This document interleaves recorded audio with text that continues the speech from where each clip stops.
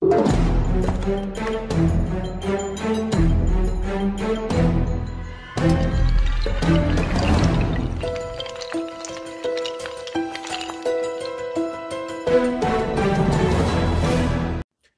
back to Bob's Magic Emporium for the second to last time of 2013. The Magic Challenge is over tomorrow. I'm sad about that, but life does move on. And we're going to have a lot of cool stuff in 2014, I hope, too. So definitely keep watching the channel even after the Magic Challenge is over. There's still going to be a ton of really cool magic in 2014.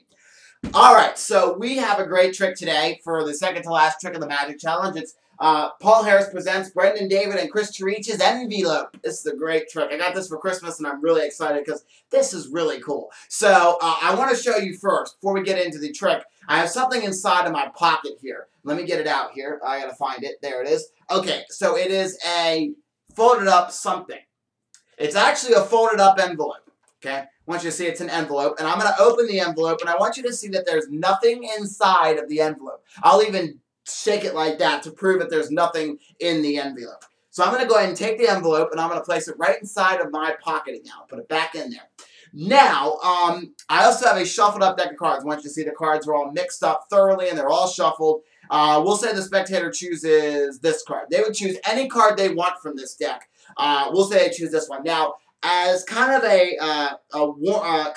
just to let you know for this trick, normally you would have the spectator, they would sign the card is what they would do. But since I don't have a spectator here to actually sign this card, we're going to say that they've signed it. And I'm going to look at it. Normally I wouldn't know what the card is either. So here we go, and it is the Six of Hearts. Really cool. Okay, Six of Hearts. So I'm going to take the Six of Hearts, and I'm going to place it right inside of this deck. Now, it's going to go somewhere in the deck. I don't know where it is, and I honestly don't know. But that's not the point of this trick, is to know where the card's at. The point of the trick is I'm going to make your card jump from the deck of cards right here to the empty envelope that you saw just a moment ago in my pocket. Ready? Let's see if I did it. There we go. See? It has jumped. Well, wait a minute. Wait. That's the envelope. Let's look inside and see what's in here. Oh, there's a card. Wait a minute. There's a card. The Six of Hearts. Your card. Now, I know what you're probably saying to yourself. Wait a minute. That's my card. Where's the rest of the deck? Well, actually, the rest of the deck is right over here, and it is inside of my pocket. Right here, the rest of the cards, and that is Envy-lope. All right, this is a really great trick. I like this one. This is by Brendan David and Chris Cherich, and it's a Paul Harris Presents. Honestly, a really awesome trick. Now, I want to say first, I have not done this on the street yet. I've just done it for family members, but their reaction was great to this trick. Their reaction was like, ah! when the envelope is there and there's no more deck of cards, they just get freaked out by that. They got so freaked out. I love it. This is really going to be a good one to do out on the street or in a close-up setting. I honestly can see that. Let me talk about the gimmick first. The gimmick is clever. You know, when you get the gimmick, you're going to look at the thing. You're going to be like, who is this going to fool? No, it's fooling. I've practiced this in front of the mirror a lot since I got it on Christmas. And I fool myself just standing there when I actually do the change to the envelope, and I'm looking at the gimmick. I'm like, this really looks clever. This is really convincing. I love the trick. I think it's great, especially, you know, when you do the change to the envelope, it's quick, and people are like, huh, that's cool. And then you get the revelation of the cards back in, or go into your pocket, which I think is really cool too.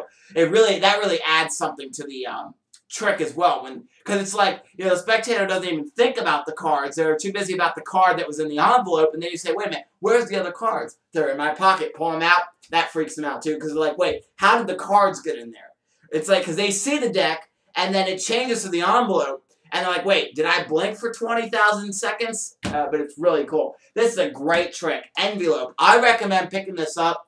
The one thing is, they do say the gimmick, if you handle it right, is going to last you a long time. So don't misuse your gimmick, because if you don't, it's going to last you years. So definitely do this. And don't worry about the gimmick. Like I said, if you don't mishandle it, you're going to be able to do the gimmick and have no problems with it. So this is Envy-lope. I recommend picking this up. It's a great trick. Definitely check it out. I have a lot of good things to say about it. So definitely go look it up. And I think it's going to be really cool when I actually go out and do this in a real world scenario. All right, tomorrow is the final day of the 365-day magic challenge. Make sure to stick around for that because we're going to do one final trick. Hope you enjoyed, and I'll see you tomorrow. I have a jack, and I also have 3 10s. Now, what we're going to do is we're going to take the jack and we're going to sandwich it right in. Of course, you get the 2 tubes and you get a certain amount of bottles. Let me grab one of the bottles. He was on a roll with hole-in-one. Not only did he sink the putt on his first shot, but he also got the $500